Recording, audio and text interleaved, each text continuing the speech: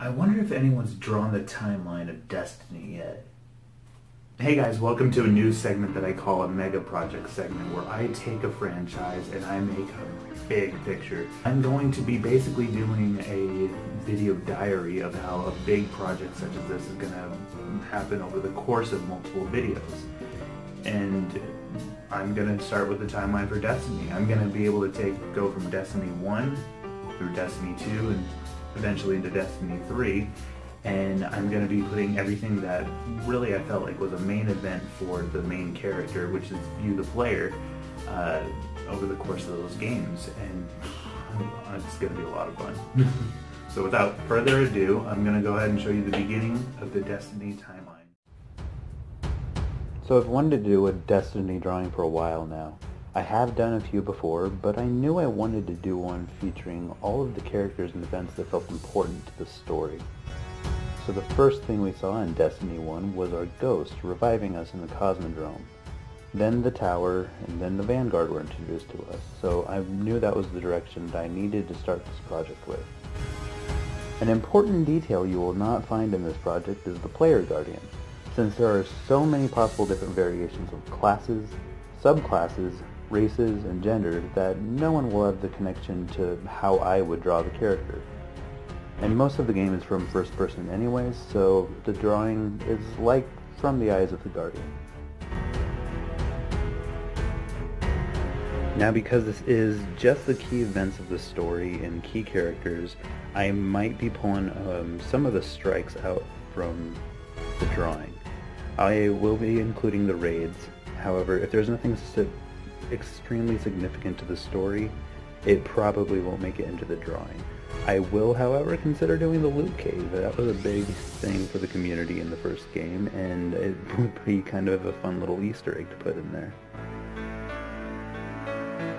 Each segment of this drawing is going to be broken down into segments similar to how the game has been broken down. Right now I'm working on Destiny 1's vanilla campaign. Then I will be doing the downloadable contents, The Dark Below, House of Wolves, Taken King, and Rise of Iron. And each segment I have something that I am looking forward to drawing, and in this I was looking forward to drawing Cade 6 the most, and I think the part that I liked the most out of this drawing so far has actually been the Vandal at the front of the picture and the Arcadian class jumps ship. Although I would like to say that I have enjoyed drawing all of these characters so far. They all have their own personalities in their depictions, and it was fun trying to accurately portray them. As of right now, in the Destiny game, the Season of the Drifter has been going on, Joker's Wild I think it's called, and it's currently March 2019, so starting a Destiny 1 drawing this late gives me the chance to portray certain characters who have become a little bit more important over time, and it is allowing me to explore creative aesthetics that I wouldn't have probably done if I started back then. I probably would not have put Cade where he is, and Zavala would not be where he is, and just seeing how the speaker's role kind of diminished over the course of the games. I know he was a key figure to the story in Destiny 1, but because I feel like he didn't have as much of an impact prior to Destiny 2, I kind of gave him a smaller spot in the picture, because he will be popping up later on. When Destiny 2 rolls around, I'll give him a little bit more of an emphasized role. And I am going to be coloring this as I go along as well. The next video should have a few of the characters, at least on the left-hand side of the drawing, colored, as well as more ink work being done. I'm planning on drawing the Hive and introducing the Vex and getting to the actual Stranger.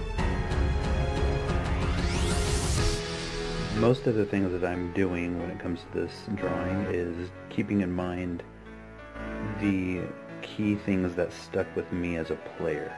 So if there's anything that you would think that I'm not portraying, feel free to put it in the comments. That way I can try to see where I can fit it in, because This is a part of a community. I would really like to be able to get more and more people to see this as I go along, because not just for viewership, but just to kind of get some feedback on how this is going. It's a project that it's very much a passion project for me, and I'm looking forward to seeing how it looks when it's all said and done in the future.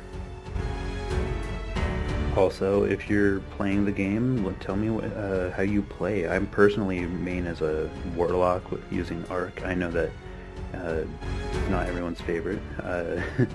If you play as something else, I would really be happy to see where the community stands in the comments. And if you're an artist just here to see the art, welcome. Tell me what you think of it so far, and any critiques are greatly appreciated. And I hope that you like it. This has been Daniel Jeffries. If you like video game or movie-based fan art, and also I do creative characters where I take suggested words and I create a character based off of that. If you even like my artwork, check out my channel, and I will see you guys in the next part of this drawing.